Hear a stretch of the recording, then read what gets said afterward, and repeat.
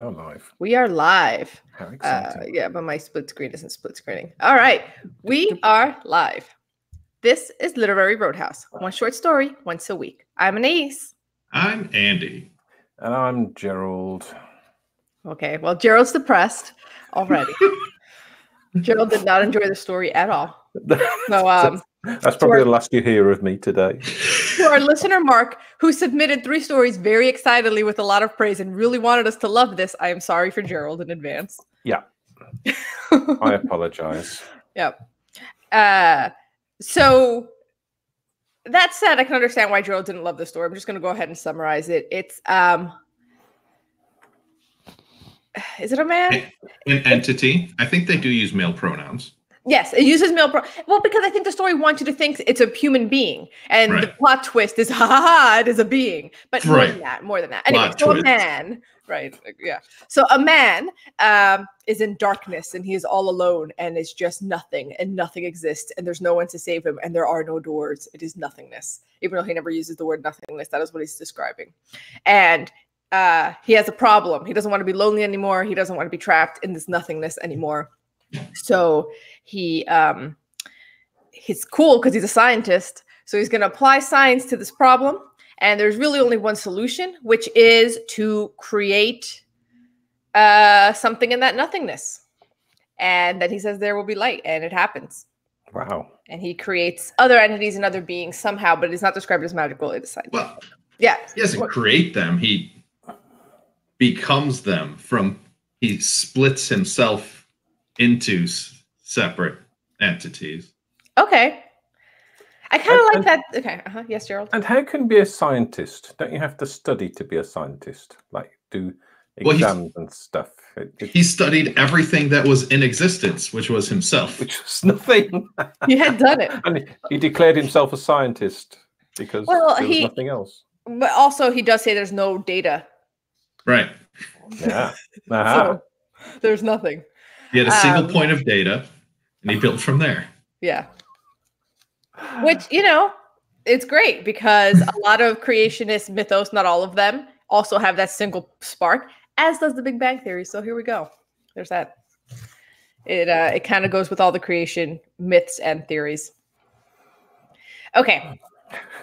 So we already know Gerald didn't like the story. People who are listening to this and not watching it, he just sort of keeps shrugging. I'm afraid I do keep looking out of the window looking for ducks that are coming. Ducks are good. Yeah, ducks are good. But not necessarily of interest to our podcast listeners. I don't know. You can describe the ducks if you see one. Guys, Mark is here, and Mark has said blasphemy. Thank you, Mark. Is Mark? Is it Mark? Story. Did he recommend it? Yes, he did. Oh dear. Okay. Sorry, Mark. Don't be sorry. See, my problem is that I was born an engineer. I was trained an engineer. I've been an engineer all my life. I do stuff that I can see, and I can manipulate, and I can put together and take apart. It's theoretical stuff like this. I can't grasp it. I can't. My head doesn't work. I can't. I try to understand, and I just can't. So sorry. It just. Yeah. Okay, Andy, are you with Gerald, or are you somewhere else? Okay, I have a different take. Oh. It's not a wild departure. This is the shape of a story that I would like. It looks like the form of a story that is a story I would like. But the problem, I think, is as follows. This story was published in April of 1956. And then in November of 1956, Isaac Asimov published The Last Question, which is the same story, but objectively better in every single way, which is about an AI asked, how do you reverse entropy? And over millions of years, eventually is like, let there be light. So, Mark, you should definitely read The Last Question, because that's great. Also, if you're into here's a god who splits himself into other things creator and he becomes his creation, you should check out The Egg by Andy Weir. Oh, also great. Much better versions than this story did. Both published after this story, though. So do I have some sort of... This is what I wrestled with. Do I have some sort of obligation to like this story as being the ground from which future stories spring? And I think the answer is no, I don't. I take it as it is now, and it's an inferior version of future stories. Okay, I would argue that this is a more accessible story than some of those, because the last question is really difficult to... Yes, it is. We discussed it on this podcast. Yes, it is. It's more difficult because... Just got vacuum tube AIs. It's fine. Like, it's just harder to get to... it's too easy to get distracted with the idea of machine evolution, that Futurama episode, and get away from what this story is doing. Well, I feel like this story is a little bit tighter in exactly what it sort of wants to communicate. Yeah, but then maybe if I had read this story in 1956, I would have been in surprise. But reading the story in, was it 2019? 2019, after the first two sentences, I was like, oh, yeah, let there be light, huh? Is this going to be... Are we going to let there be light? And then we did. I was like, I got it. Yeah, check out The Egg, Mark. Check out the heck out of The Egg. I feel like we should read comments because some people only do the audio version. Andy is reacting to another comment by Mark saying, been meaning to check out The Egg, love The Martian. And my reaction was, definitely check out The Egg. Yes. Okay. So let's work a little bit backwards, because with Let There Be Light, he is using a very famous biblical quote. But there's a lot of ways that this story does not parallel the typical Judeo-Christian concept of a creator God, his motives for doing so, and everything that goes with that. So, Gerald, in what ways was it different? And did it, knowing you, maybe I'm wrong, did you get upset at the Let There Be Light because it felt a little bit like, oh, this again? Like, is this this again? Was that you? Oh, this again. Kinda. It's like it's too easy, but then creation starts with light, and from darkness you have to move into light. I can see that light is the first thing that you would need, thinking about it practically. you would need light and to help, to allow things to grow. So I can sort of, it didn't annoy me, but there was just a whole, I went straight to the sort of Bible Genesis thing, and Bible Genesis thing, that it's and just having said that, I then did reread it several more times. I typed it all out from the YouTube video, and trying to then get my head around the idea that there's something in nothingness, and it's I don't have the right sort of head for this sort of story. I try to grapple with it and I try to understand it, but I'm always trying to make practical connections to things that translating it into my language, and I need to think in sort of theoretical in a theoretical manner. Mm-hmm. So I guess what I'm hearing you say is, Jake, you're very much the engineer brain, and that idea of there being something in nothingness that a lot of creation theories come back to is a difficult one for you. And also, who is the philosopher, Andy might know, who says the idea that there ever was nothingness is absurd when we've never known nothingness to exist. There's only ever been something. So the idea that we assume there was a nothing before something is like some sort of human brain fart that isn't rooted in anything we've ever observed. Who is that guy? But anyway, so huh? Yeah, I don't know who that is. But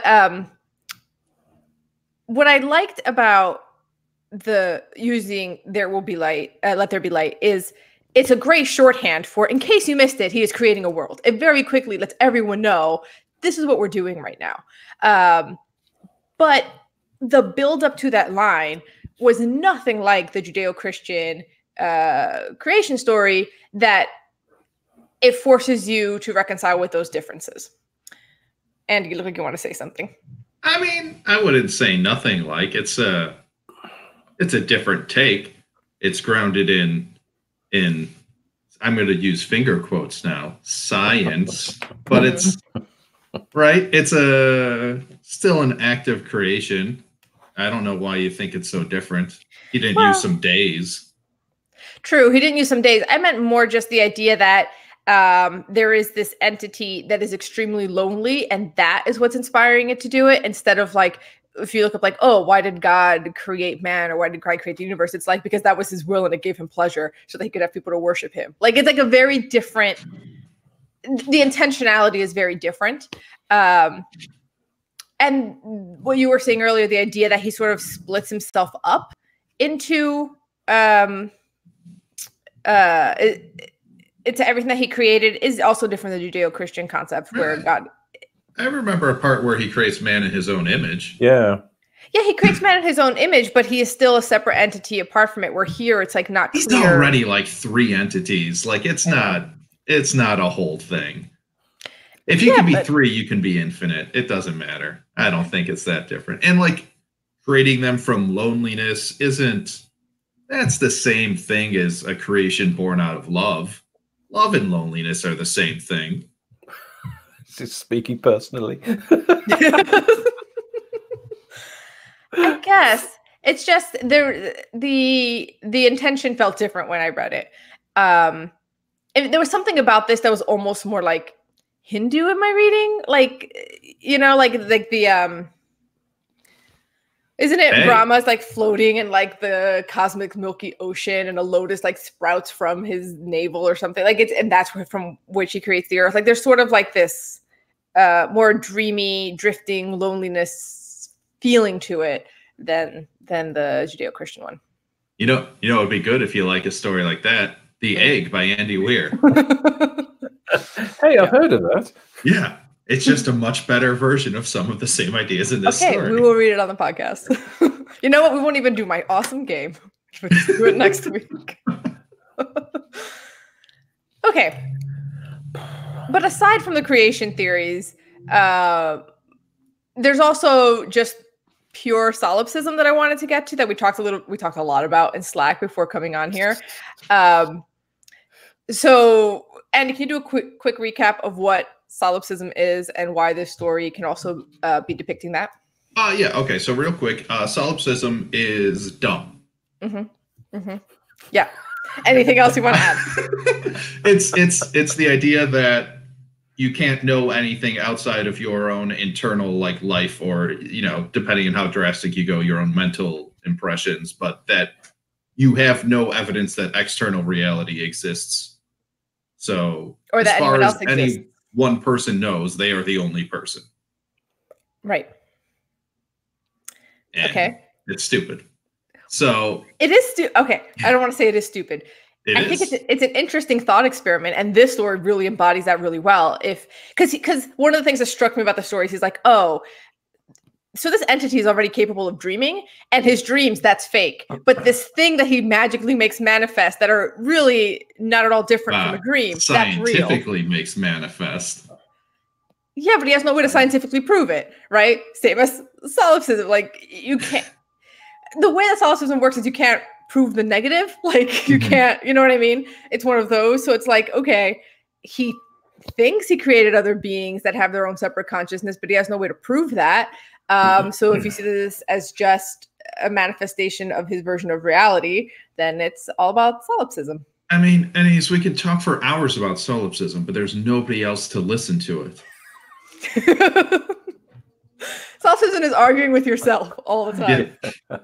Hey, you know what you say after you punch a solipsist in the face, right? No, what? Stop hitting yourself. How many of these do you have? Those were the 2. Cool.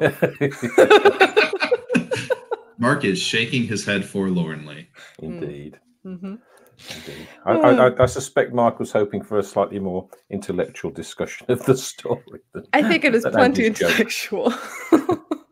These jokes are great. Mark, if you're into solipsism, just imagine a version of us saying the things you want to hear. Yeah. Yes. Okay. I'm trying to see my own notes here. What, you have notes? I always have notes. Yeah. Yeah. You're good. Mm-hmm. So, either way, whether it's just a consciousness creating a some kind of reality that it could distract itself from its loneliness with, whether it's that or some sort of creator entity actually creating something, there's this idea, going back to what Gerald was saying, this hard idea that this entity claims there's nothing, whereas its own existence is something, and is trying to solve that problem. That's the always goes back to what the sort of creator myths kind of go back to. Did you guys find it compelling? Like, yeah, I don't even know if I phrased that question correctly. Like the idea that it's this one tiny consciousness that apparently can dream in a sea of nothingness, and that fact alone is a problem. Was that compelling enough? I think for me it was compelling enough because the story is so short. It's only 500 words or so. So I mean, in a way, the first third of it is this character, let's call it, being a bit sort of describing that there's nothing, and it's both really boring and really entertaining at the same time. I didn't think it was boring. Go on. Well, I admired how the writer wrote it, because it was sort of compelling, but it wasn't, it was just saying the same thing in different ways over and over and over again. So, and it was quite how this character came to create this idea, this notion that it could solve this nothingness by creating stuff, is quite an interesting concept. It's quite a sort of interesting idea, that and to ground those with sort of purely practical. It says his torments were those of boredom, loneliness, mental and physical sterility, and it thinks when he's created this stuff, it will provide experience, companionship, adventure, mental exercise, entertainment, warmth, love, the sound of voices, the touch of hands. So he's grounding what he's planning to do in very practical, dare I say, down to earth experiences, which is sort of quite interesting, that it sort of grounds the story in things that a dumbo like me could understand. So that was quite interesting. I found that quite interesting. Mm-hmm. So I feel like, what you're saying is the idea that here is an entity that has nothing around it, and the thing that it is imagining, that it is striving for, the thing that it creates, are the things that we already identify with. Yeah. Andy, you were going to say something? Yeah, I mean, I think that's what I meant when I said I like the shape of the story. Like this is the kind of story I'll read all the time, just not this particular instantiation of it. For instance, I might recommend The Egg, or The Last Question. Again. Okay, but why do you think this one didn't hold up for you? What was this one missing? It was missing awesome AIs that zoom around the universe on spaceships. That's cool. What if you just throw one of those in there, right? What he's saying is it's missing boy stuff. Well, or The Egg has a guy and his family coping with his own death, that's cool too. Mm-hmm. So this is missing, I guess, a thing that happens. Mm. But it isn't the clue to why the story is set up this way in the title. So that title, So Solution, in the way that I read it, is building to the sort of inevitability of life as we know it. So the arc of the story is kind of, is demonstrating that inevitability. Yeah, but that doesn't make it more interesting than spaceships. Like, you can have that and also a spaceship. I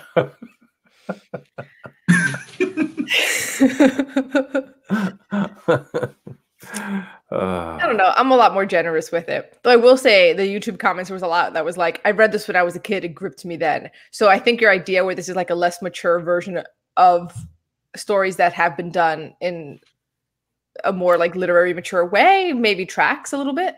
Yeah. I mean, Isaac Asimov's The Last Question was only like 7 months later. Right, but the maturity isn't chronological. It's in the mind of the author. Like The Egg was only like 2009-ish. So, egg on my face. Mark feels like he has egg on his face. By Andy Weir. Yeah. But what I mean by sort of like maturity is the maturity of these thoughts. And right now in 2019, we have people who are writing about these things at different points.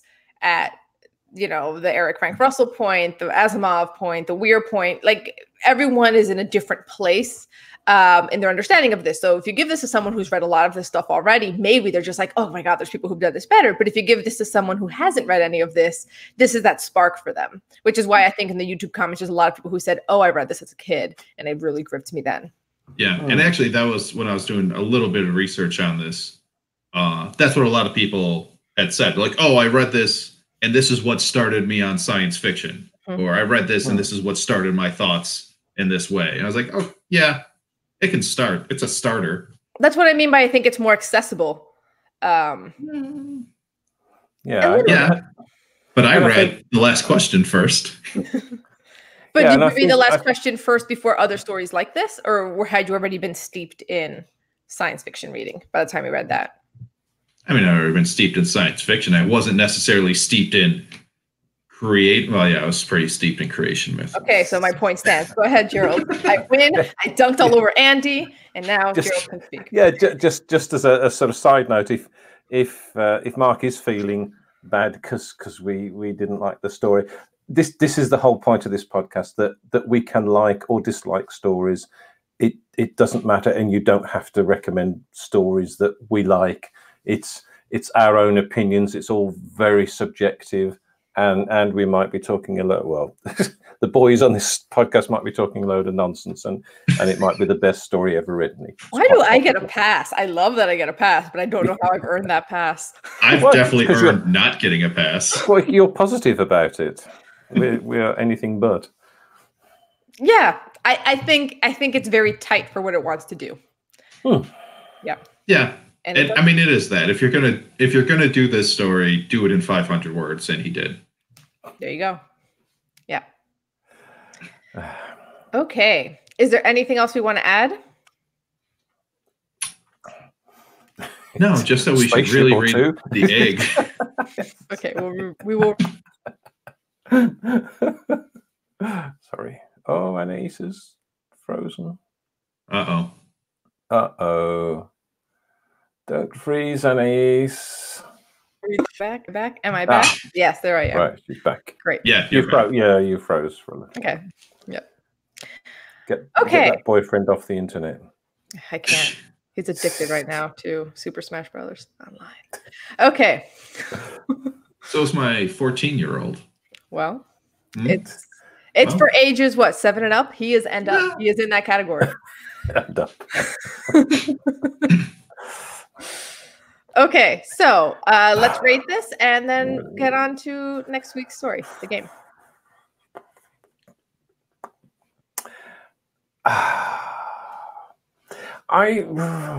This is right. The fact that I can't understand much of the story and the stuff behind it is not a fault of the story itself.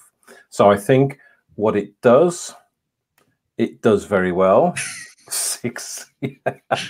Mark is giving it a 6. Mark's giving it a 6. Yeah, Mark, that's not going to influence me, Mark. You want to reserve that 6 for after you read the egg. And then it's like, maybe you should give it a 5 for now.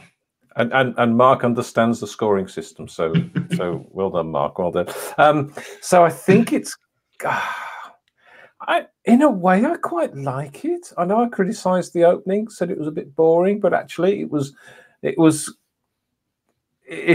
sort of in almost like a gothic way describing what was going on. So actually, I'm going to give it a 4.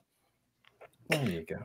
I love your tone, as if you're so generous. Giving it a 4. Wait, you didn't know what I was thinking of giving it before. Andy?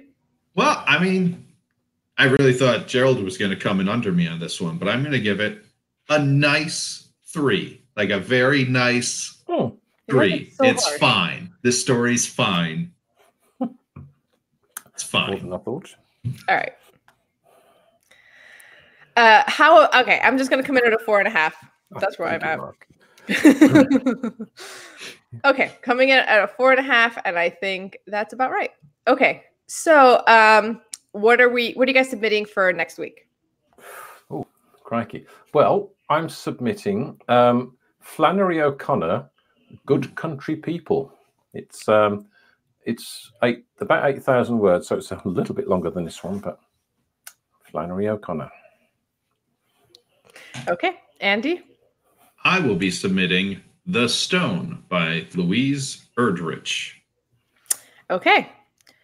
So the game is a format that I haven't done in a while, my favorite, which is a true or false. So I'm going to give you a statement, and you have to tell me if I made it up or if it's true. So the premise is, in the story, the entity creates rules for his new world. So the Bible has a lot of rules, and some of them are pretty funny now, many millennia later. So I'm going to give you a rule. You need to tell me if that's an actual biblical rule or if I made it up. Yes. I'm very excited. Yeah. I need to score too. Okay. So it's going to go Gerald first, then Andy. Okay. The first one. You're very excited about this, aren't you? I love these. These are my favorite. They're super fast, and I get to make things up, which is my favorite thing. Yes. Lie. Okay. So is this an actual rule? Don't eat owls.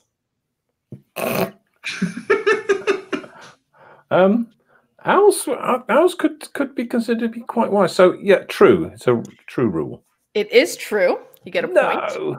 It's from Leviticus 11, 13 to 19. Okay, the text is great.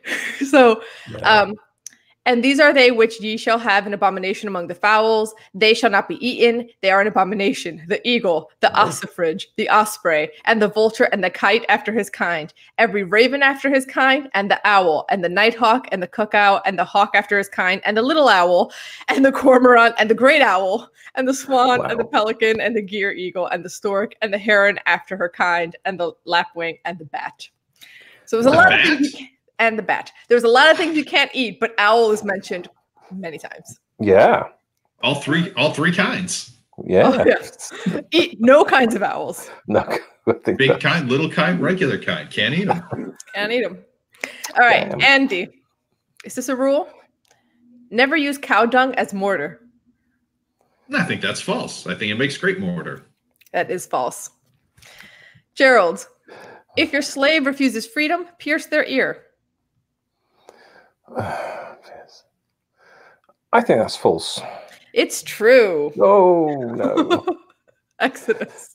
Really? 21, 5-6. Yeah. And if the servant shall plainly say, I love my master, my wife, and my children, I will not go out free. Then his master shall bring him unto the judges. He shall also bring him unto the door and unto the doorpost. And his master shall bore his ear through with an awl, and he shall serve him forever. Like basically it's to humiliate him. Yeah, because he's supposed to want freedom. Andy, never bury a man with his socks off.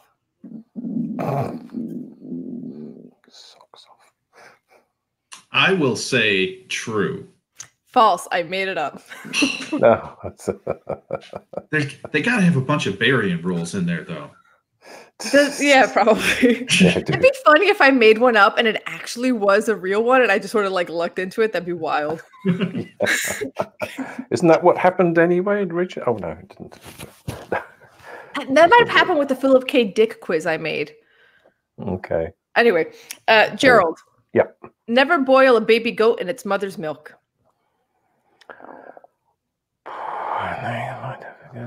True. That one is true. Exodus again. Okay, Andy. Make sure no one falls off your roof. True. Yeah. 100% true. That's a thing you need to make sure. Deuteronomy. Okay. Gerald. That's just good neighbors. Just good neighbor. Gerald. Make sure your father-in-law always has fresh water at his bedside.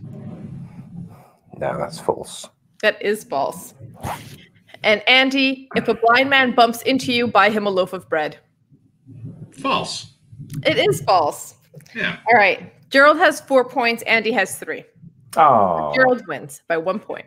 Yay. My tiebreaker was how many commandments are there in the Old Testament? It's a trick question, isn't it? It's not a trick question. There's the 10 famous ones that Moses heard directly, but then it just kind of kept, it kept adding them. It just kind of kept going for a while. Was there about 21 or something? 22? Oh, you wish. Oh, really? I think the answer is there's more than that then. 133. In the Old Testament, it's 613. Oh, wow. And in the New Testament, it's like over 1,000. It's a lot of commandments. Awesome. It's a lot of things. There's a lot. I mean, you need to know, make sure no one falls off your roof. I mean, that's not in there, but yeah, it's a lot of rules. Fantastic. Okay.